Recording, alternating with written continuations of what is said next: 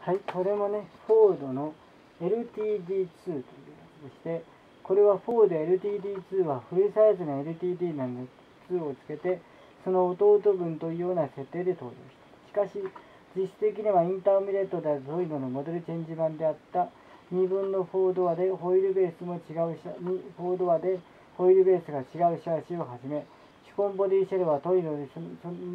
のものがそのまま敷き継がれたが、ただしプレストラインが LTD やグラナダにも似た直線的なものになっていた。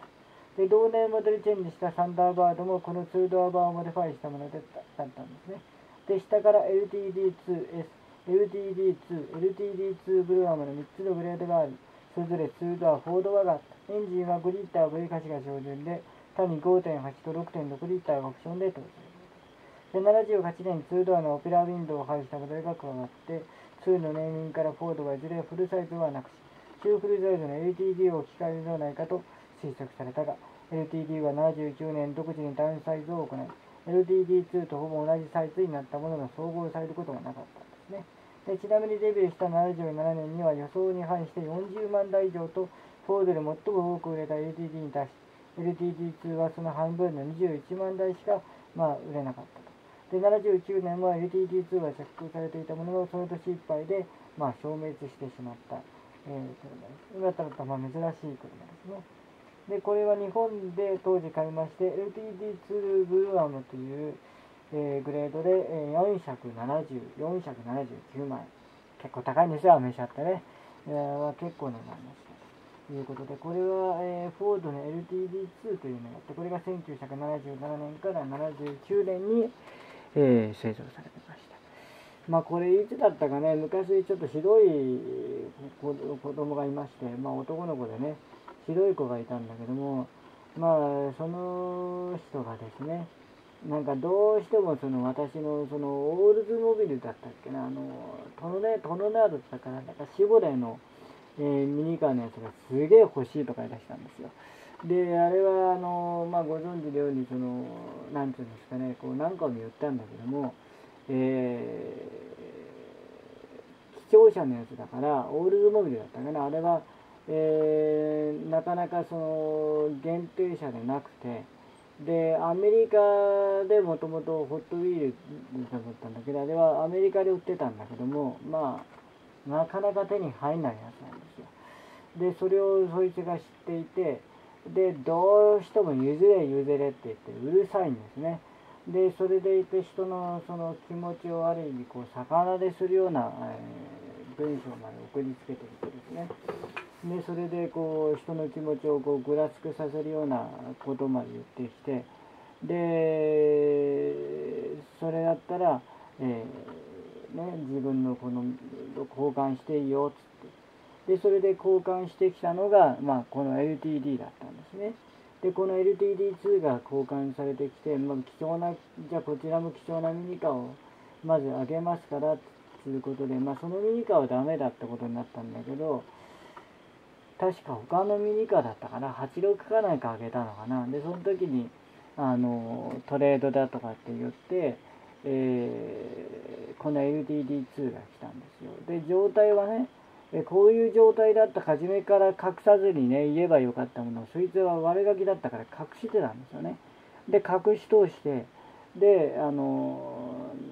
届いてみたら内装がこうやって、どんがらが状態でなくて、で、この後ろのトランクの部分もないんですよね。で、こう見るとこのプラスネジで締めてあるんだけども、ゆるゆるになってるんですよ。もう届いた時からタイヤが。で、ちょっとこれはひどい状態だったので、このトランクの部分もなかったし、内装もどんがらが状態だったんですね。で、こんなひどい状態で送られてきて、人の気持ちを揺さぶった上に、こんなミニカーをバサッと人に送りつけてくる。もう礼儀も何も知らねえというとんでもない弟子がいたんですよ。こいつはもう破門しましたけどもね。で、そいつがある時6年ぐらい経ってからぐらいですかね、ちょうど1年か2年ぐらい前の時に、5年ぐらい前か、経ってぐらいかね、ちょうど去年、3、4年、去年ぐらいになってもその人がもう当時中学1年生だった子が今もう、社会人だったんですね。でそれで、その子が社会人になって、自動車関係の整備士かなんかの仕事をしてるんですよね。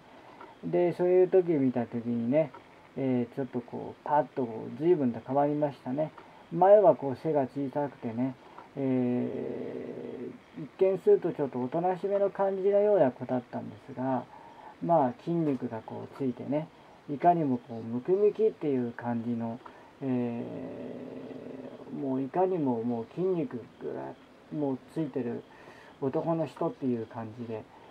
なってしまったから、随分と変わるようで変わったなと思ったんですよね。でその人がこう話してね、でそれでなんていうのかね、その時にこう礼して礼礼してですいませんでしたみたいなねことを言ったわけですよ。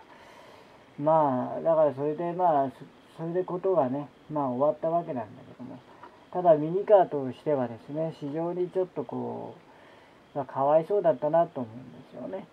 だからなんていうんですかね、こう本当に尊敬をしてくれてる人はありがたいんだけど、尊敬してる人に、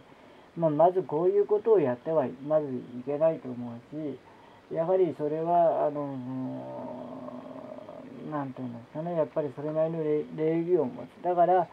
例えばその人自身がこういう状態になったってことは多分改造に使ってたって言ったから、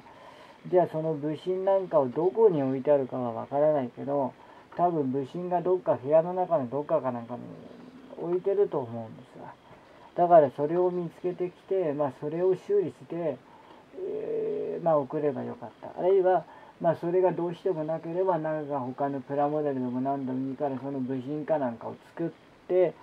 でそれで、直すというふうなものもねしてくれればよかったんだけど、残念ながらそういう形で来たわけじゃない。でかといってこんな LTD2 というものをね廃車にしてしまうというのは非常にもったいなかったので、もともと確かにその子に言ってる通り珍しい車種って言ったら確かに珍しいんですよ。ただそういうわけで、これは大事に取っておいてはありますけどもね。でもなかなかの、いい車なんで、せっかくいい車なのにね、いい車なのにこういう風な状態になってるってのはちょっと残念ですよね。